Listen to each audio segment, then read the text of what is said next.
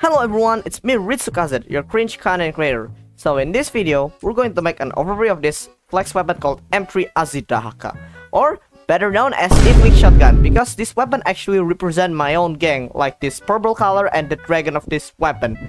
But unfortunately, since I'm too broke for this weapon, I will never own this weapon permanently, unless you give me lots of money from the donation links in the description. This weapon can be only obtained through the Epic Resonance Energy shop for 3600 resonance energy, and you could also get a gravity repulsor from this pack. And now let's move on to the training ground mode. But before we move on to the training ground mode, make sure you subscribe to this channel and don't forget to hit the bell so you won't miss my upcoming video.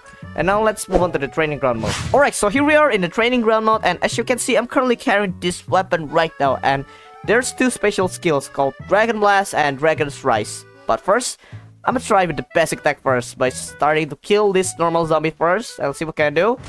Okay, it shoots pretty faster like M3 Black Dragon, and it's also produced a Dragon Breath. And yep, I finally unlocked the Dragon Rise skill. But first, let me try the Dragon Blast skill. Let me read the description first. Hold down right click to place a mark on a nearby enemy and release the button to inflict damage on the marked enemy.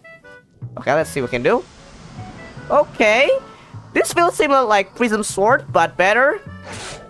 Yeah, I didn't even waste any single ammo because I can use these weapons infinitely. Okay, now let's try the Dragon's Rise. Let's try it. 1, 2, 3. Pretty same like M3 Black Dragon, but the dragon is more even bigger. Okay, so this weapon might be useful in one game mode, I guess. And you can see some of the clips of these weapons right here. Mau nyoba Tam?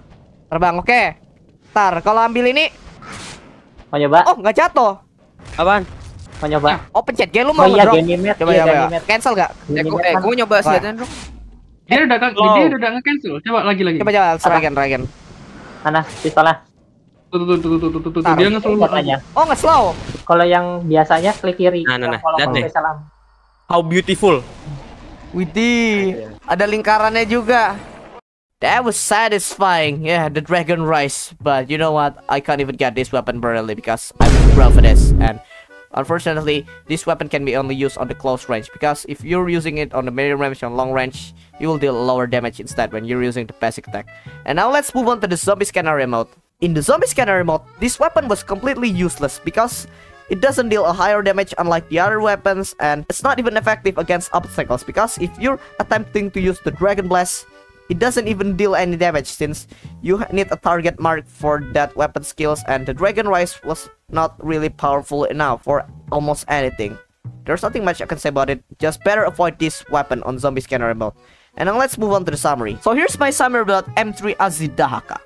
This weapon was only useful in the zombie mode thanks to this weapon skill, which make this weapon looks pretty satisfying to use.